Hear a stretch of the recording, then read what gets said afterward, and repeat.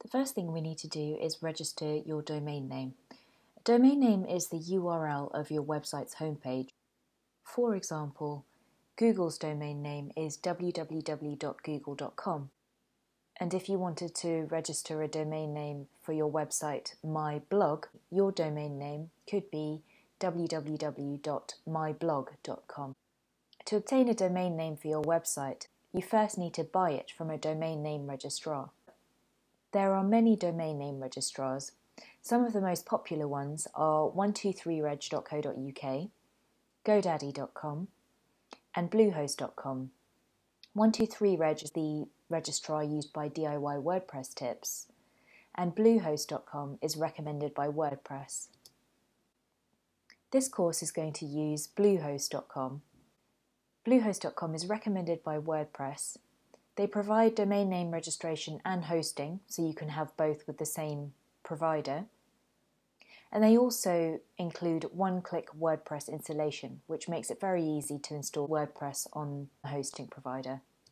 You can get to Bluehost by going to www.bluehost.com or just typing Bluehost into your web browser. There's a big green Get Started Now button on their homepage, which you can use to initiate the sign-up process.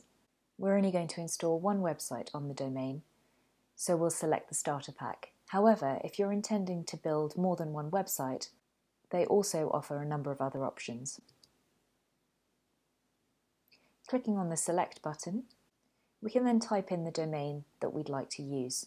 For example, if we wanted to use the domain DIYWPTipsDemo, hitting the Next button, if the domain is available, Bluehost takes us through to the sign up page.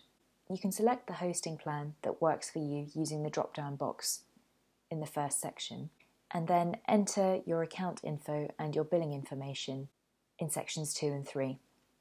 Section 4 lists additional services provided by Bluehost. For example, they have a Site Backup Pro option, which we don't need right now, and they also have a Site Lock Security option, which again we don't need. The one that might be useful when initially setting up your website is Domain Privacy Protection. The registration information of the owner of any domain is publicly available through the Whois service, so that generic information appears in relation to your domain rather than your own personal or business information. You can purchase Whois Domain Privacy to hide your personal information. Once you're happy and have agreed to all the terms and conditions of service, you can check the box and click Submit to complete your registration.